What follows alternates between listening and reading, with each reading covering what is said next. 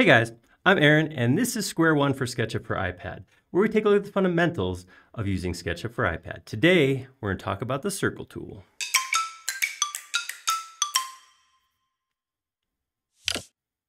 So we're working our way through the fundamental drawing tools, and next one up, circles. Let's talk about how to draw circles. Okay, so circles is one of the default tools. So on the default toolbar here, it's right about in the middle. And if for whatever reason you end up taking it off or anything like that, you can always find it by hitting the dot, dot, dot. It'll be over here if it's not on the main toolbar. It is in this case on the main toolbar. I have it selected and I have the flyout here. The options in the flyout, I do have options for increasing or decreasing sides. And then I have inference locking for red, green, blue, and magenta axes. At the bottom then I have the Learn button, a little mortarboard. That'll pop up a little video that walks through the basic steps of how to use the tool.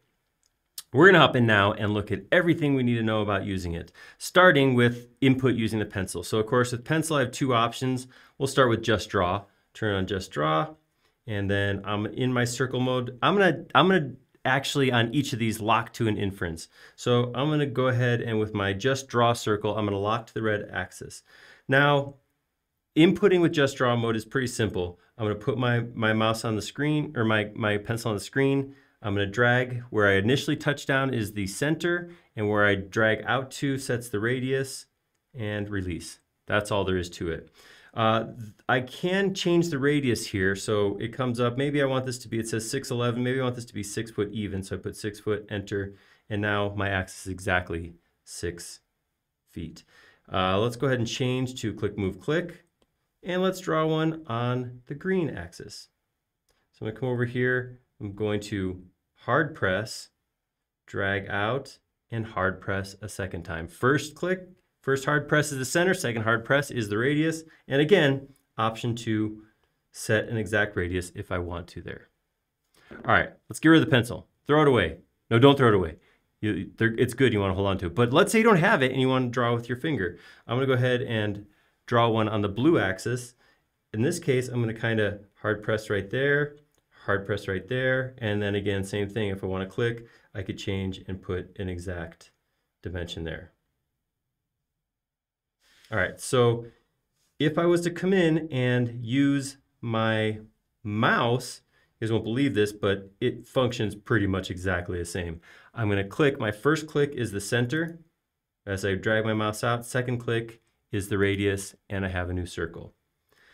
If I don't have one of these inference locks on, as I move over surfaces, you'll see that it will jump to match that surface, that plane. So if I draw on this red circle, it's going to draw a red circle. If I draw on this green circle, same thing, blue circle here. If I'm just buzzing around, you see how it looks blue? Because it's snapping to the ground plane. All right, so one of the things, I'm going to go ahead and switch back to my pencil. I'm going to switch back to Just Draw mode. It's my preferred method of input. When I first enter circle mode and I come over here to start drawing, back up there. Actually, you know what? I'm going to do some click, move, click mode because I need to practice it. All right, so let's go back into circle. When you first bring it up, you get this pop-up that says number of sides.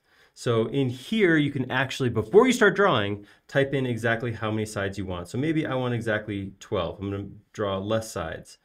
And now when I draw my circle, it's going to show up with 12 sides. You can see it's a little jagged. Right after drawing, if I come over and start tapping these icons right here, I can increase or decrease the number of sides. So if I start tapping minus, you see that it's going to go down all the way to the point that it gets to 3 sides, which is the minimum. If I start tapping the increase, it's going to start adding, look at that, more and more and more sides to the point that I can't see them getting added anymore. I'm probably, you know, a few dozen sides, but I could keep tapping this until it gets to all the way to 999. That's a lot of taps, even if we sped it up, so I'm not going to go into that.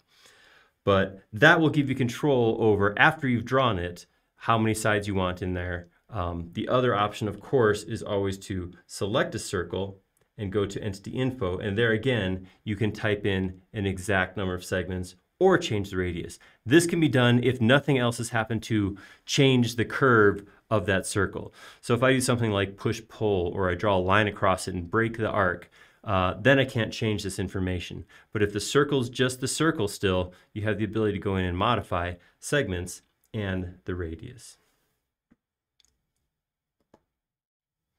And that's most of what I could think of with circles on SketchUp for iPad. They work very similar to SketchUp Pro, but obviously the input method with the different tools is a little bit different. And if you are moving from SketchUp Pro, inferencing first, as opposed to, after you've got your mouse out there, something to get used to. If you like that video, click like down below. And if you haven't already, please do subscribe. We create several videos each and every week around here, and you'll be notified of all of them if you subscribe. Most importantly, more than anything else, please leave us a comment down below. Let us know what you think of what we're doing. What do you think of SketchUp for iPad? Have you tried drawing circles on it? How does it compare to Pro? We like making these videos a lot. Like them even more when they're showing something you want to see. Thank you.